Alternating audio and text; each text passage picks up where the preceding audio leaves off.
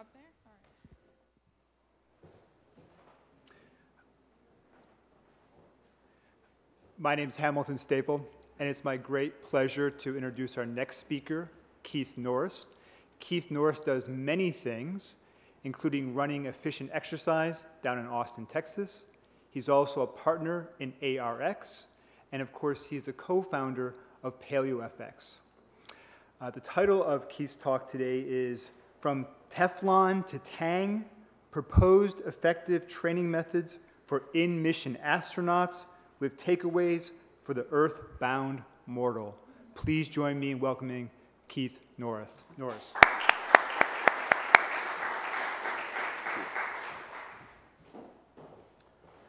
Thanks for that introduction, Staple. Can everybody hear me okay? I tend to move around a little bit, so I had them lapel mic me. So, from Teflon to Tang. I remember very clearly 1969 as a 5-year-old kid watching the Apollo 11 landing on the moon. Obviously, that was a huge step for America, and it was a culmination of then President Kennedy's proclamation in 1961 that by the end of the decade we would put a man on the moon and return them safely to Earth. That was done flawlessly, people could say. The mission itself, though, took only 8 days. And what I would like people to think about is 8 days in weightlessness, what that does to a human body. And really, we have not come very far since 1969 in trying to take care of a human in what is essentially, if we think of what we live in today as being a biological and evolutionary mismatch from what we were designed to do, think about what space is. That is a times 10 exponential. I don't even know what to say, but that is a for sure mismatch between what we were designed to do. Another point I would like to make to start off, neither Teflon nor Tang were invented by NASA. They were entities that already existed that NASA saw a need for and co-opted those entities in. My hope is that if we can keep astronauts healthy and alive long enough to transition to Mars, which is what the next step is, that those proposed training methods that will keep them healthy will filter down, just like Teflon and Tang, into the public consciousness, and we can take off and run. Because the same thing that's going to keep an astronaut healthy for 6 months in zero gravity is the same thing that every one of you need to do week to week to week to week. And we'll get to what that is in just a minute. I'm going to fly right by that because Hamilton did a fantastic job already introducing me. I will speak to what the ARX technology is in just a bit. I'll get to that because that's central to the training methodologies that I propose need to be used by astronauts. So the problem statement. To be sure, there are numerous problems that take place in human physiology during extended periods in zero gravity. To be sure, there are many. The number one physiological problem, though, is sarcopenia, muscle wasting, or osteoporosis, and osteoporosis, which is bone deterioration. We don't have any real studies that have been done on astronauts who have returned from long periods in space, which in itself is kind of sad that that hasn't been done. But we do have studies in rats. The number one thing that I took away when I was trying to dig through this and find out exactly what kind of studies have been done and what NASA is doing about trying to train these astronauts is 1/3 of the muscle mass in a rat is lost after 10 days in space. It's 1/3. That's immense. Another study I saw that kind of looked at, okay, well, what does that mean to a human being, is you can look at a 40% drop-off in a person's ability to do work, which is how it was covered in the paper. Unfortunately, there was no muscle biopsies, DEXA scans, before and after, anything like that. I think that needs to be done. And maybe that has been done by NASA, and that information is just not available. I don't know. But let's think about this. Christopher Hadfield, he, Canadian astronaut, spent a little over 5 months in space on the International Space Station. He was the commander of Mission 35. 5 months in space, came back. I heard an interview with Commander Hadfield shortly after he came back. This was 2013. The interviewer was asking him questions, obviously, what's it like in space? What's your day-to-day routine? And then they got into the re-entry part. And the interviewer was going with what were the psychological implications of coming back from being virtually isolated and trying to go that direction. And immediately Commander Hatfield said, upon re-entry into Earth's atmosphere, I felt as if I had an elephant on my chest. It was so excruciatingly painful to have gone from 5 months in weightlessness to re-entry that I was debilitated. I could not do anything. And he went on in the interview to completely forget about the psychological aspects, but talk about the physical aspects of what it was like to return from space during that time.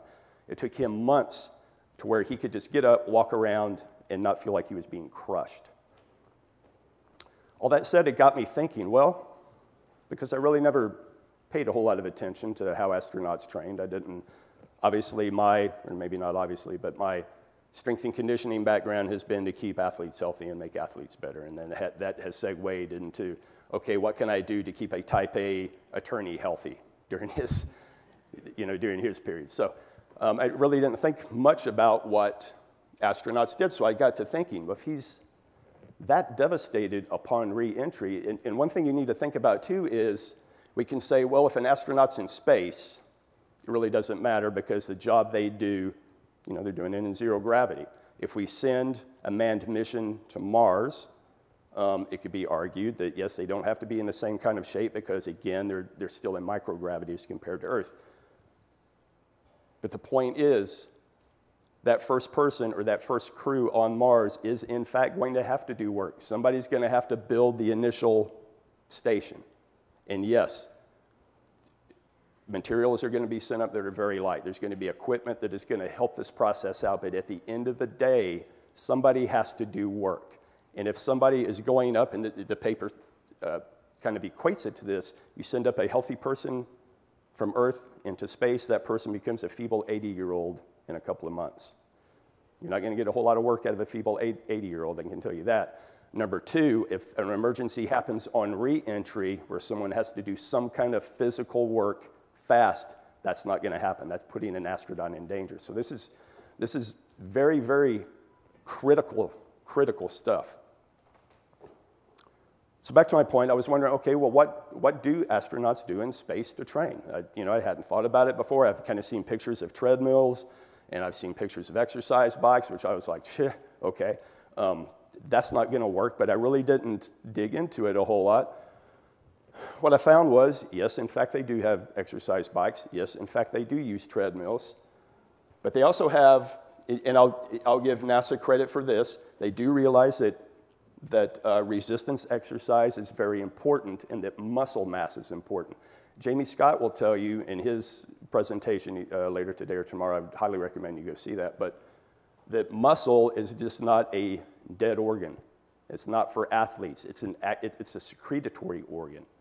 The myokines are secreted, helping a bunch of different processes.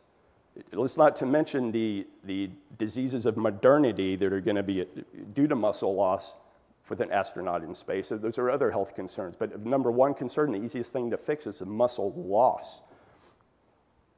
I'll give NASA credit for this, and I'm not here to bash NASA. This is certainly a step in the right direction. This is called an ARAD device, Advanced Resistance Exercise Device. It's a series and a coming together of vacuum pumps, some hydraulics, and some other things that come together. A step in the right direction. The problem is, and I will get into this in just a little bit, that there is no eccentric loading on this machine. It's very, very little. I'll step back a little bit of exercise physiology. The eccentric portion of exercise is, you can think about it as a lowering portion. If we're back into gravity, it's a lowering portion of an exercise. It's the muscle elongation portion of an exercise. It sits in opposition to the concentric portion of the motion, which is, we can think again in gravity, the pushing or the muscle shortening position of the exercise. When we look at training athletes, when we look at training everyday people, when we look at bang for the buck with resistance exercise, we always look at eccentric exercise first, because eccentric exercises is what causes the micro trauma in the muscle. It is what sets the cascade up for muscle building. In fact, in training of athletes, we use the concentric portion of the motion as a recovery tool. We don't even think of that as a building tool. All of it is important, yes. And we look at all of it when we have the time to train an athlete. We look at every portion of the movement as important. But if we're looking at a purely recovery tool for an athlete, we look at the concentric portion of the motion. That is to say, there's not a whole lot of muscle building going on with that. In fact, very, very, very little. It's a recovery tool. The resistance exercise that NASA is doing currently is mostly concentric exercise. In fact, at a paper that I read that discussed the ARAD device said that the eccentric portion of the exercise of the motion on this device was only 80% of what the concentric does. This is a total flip-flop. Exercise physiologists will tell you, and I'll show you a little graph up here of an in-time graph. A person is able to produce 40% more in the eccentric on a motion than they can in a concentric. A person is very, very strong in the eccentric. This is where the muscle building properties come from. Obviously, this is hard to do in zero-gravity environment. You have to think out of the box to be able to get around the fact that I cannot do an eccentric loaded motion if I don't have gravity as an assist.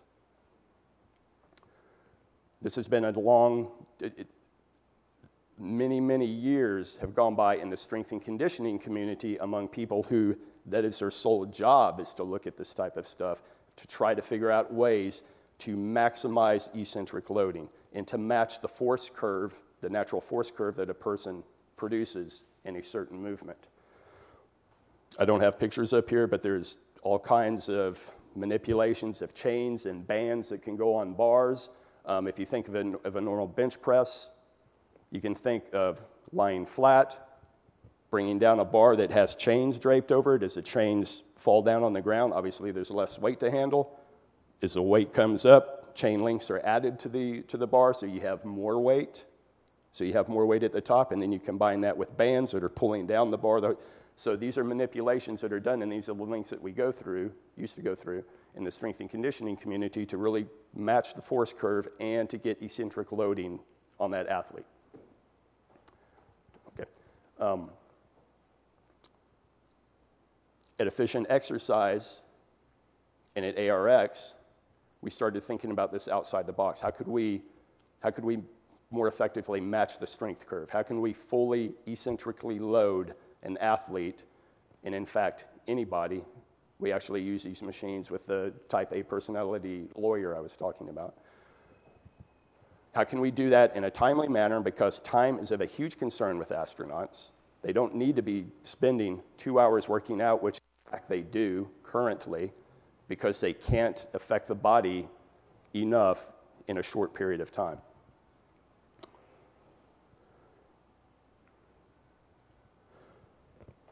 Adaptive resistance exercise is what I'm talking about, and I'm getting ready to show a short clip here in just a second about what that is and what that looks like. Maximum safety,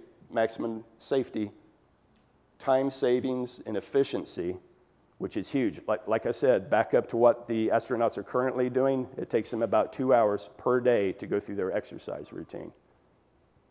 With what I'm proposing, I can probably knock that down to 20 minutes. That's a huge savings, huge savings. The first question people ask, well, what about payload? because the machine that I'm getting ready to show you is a big machine, and obviously payload means a lot. You can't be sending up a machine like that. It's huge cost to escape gravity. But these machines can be configured such that all you're sending up is a small motor, blast strap bands, some gearing, and some transmission type stuff. It's very, very light compared to what NASA is already using with the ARAD machine. So what does eccentric exercise look like as opposed to a concentric portion? Lowering, the plate is lowering. I'm resisting that plate's motion as it comes down. It's turning here and going up. I'm pushing it faster than it wants to go up right now.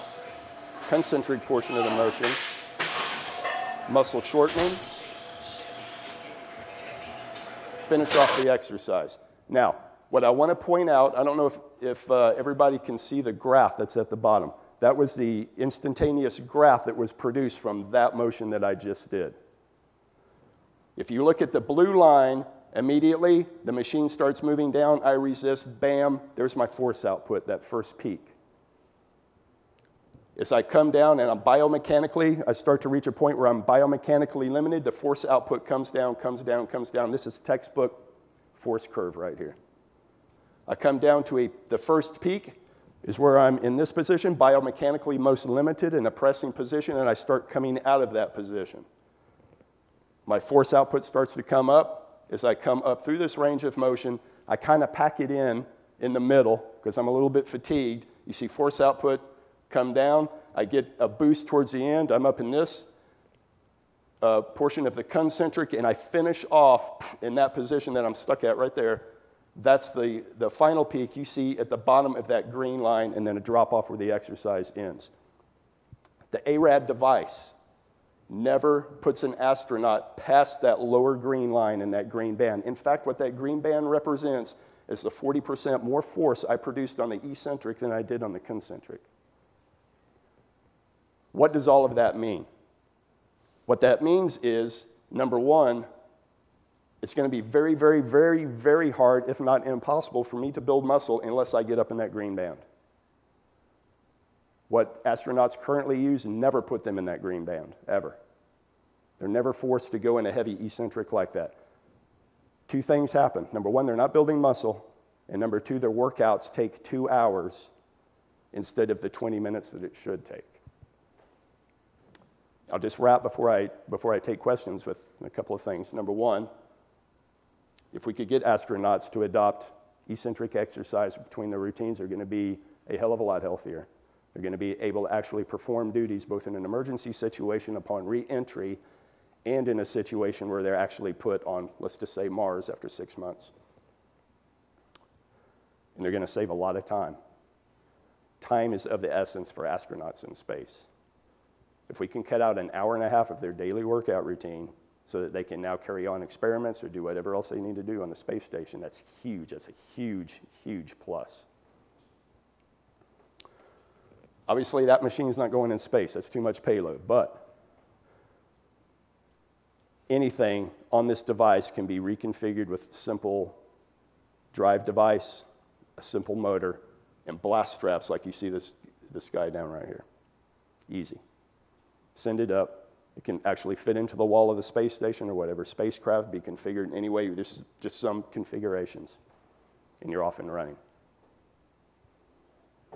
Any questions? Thank you very much. Anyone would like to ask? I know this is a shorter 5-minute break in between the talks, so feel free if you have to go to the next one, but we'd love to ask any questions here too. And again, that was a 30,000-foot flyby of a very, very complicated issue. So, thank you very much. That was very interesting. Simple question: have you talked to anyone at NASA, or do you have any contacts there? And yeah, we do. Curious what you found. So we do have an end at Johnson Space Center, but as you might imagine, with the bureaucracy, it's kind of tough to get an idea, especially an idea that is outside of the box and not a continuation of what is already being done. So we're not coming with a new treadmill. We're not coming with a device like that they get and they go, okay, let's see what the new and revised design is. We're coming totally outside of the box, which is tough. And people are entrenched, just like in any other science, people are entrenched and they're like, well, obviously if we hadn't thought of this inside, this Yahoo coming from, training meatheads, what's he gonna? So it's tough. It's a tough sell, but I think if we can get somebody to look at it, look at the force curve, I think is huge, that we have that, be able to show them that force curve, and if we can get this in front of actual exercise physiologists with the Johnson Space Center, that alone will grab their attention long enough for them to ask the question, okay, what exactly are they doing? And that's all we need is for them to ask that question. Anyone else? There's one in the back. Do we have time? Or quick question. Okay, we'll hold off and you'll be able to connect soon. How about that? All right, thank you so much. Thank you so much for coming.